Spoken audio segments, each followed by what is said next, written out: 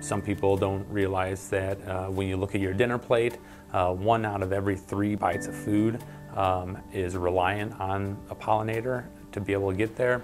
So when we start losing not only the butterflies and the monarchs, but then when we start losing all of our pollinators, then all of a sudden we're going to have a serious problem with food supply. My name is Dan Guenther, and I am the Milkweeds for Monarchs Community Liaison for the City of St. Louis. So Milkweeds for Monarchs was initially thought up by Catherine Werner, who's the Director of Sustainability for the City of St. Louis. And on Earth Day of 2014, Mayor Slay officially launched the Milkweeds for Monarchs, the St. Louis Butterfly Project. He launched this project as a relatively easy, cost-effective, and simple way to be able to connect residents within the City of St. Louis with the natural environment. We are using the monarch butterfly, which is something that most people have some connection to throughout their lives. So they're an iconic figure that we are able to use to then teach people about the importance of native habitat and the importance of increasing awareness of the pollinators. So across the nation, we have an issue right now from loss of habitat and increased use of certain chemicals.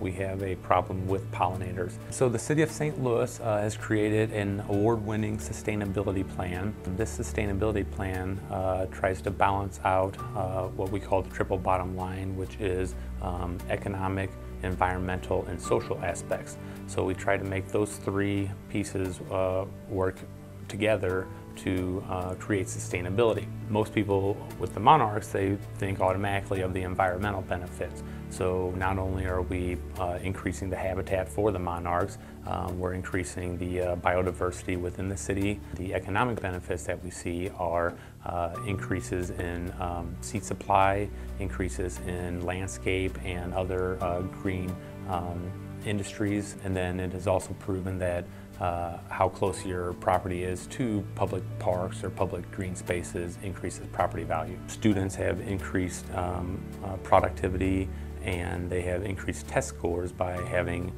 green spaces and nature around them, and then it opens dialogue amongst neighbors and makes them more civically involved. Those would be the 3 aspects of the triple bottom line sustainability. So there's many ways that a citizen can take part. Most importantly, we ask that everyone either create a garden in their personal home or work with a neighborhood organization or your church or school to be able to create a public green space.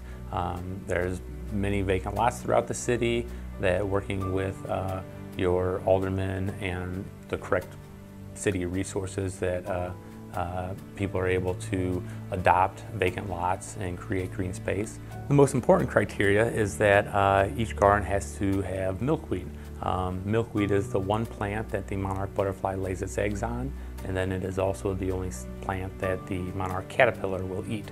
So the most important factor is that each garden has milkweed in it. The City of St. Louis created the first 50 gardens through different departments and staff. From those 50 gardens, then the mayor challenged the residents of the City of St. Louis to create their own monarch garden, either in their personal homes or in their neighborhood and community green space. We hope that people are able to learn about the social and economic and environmental aspects of creating green space in their communities. And we hope to eventually be a national model for urban ecology throughout the nation.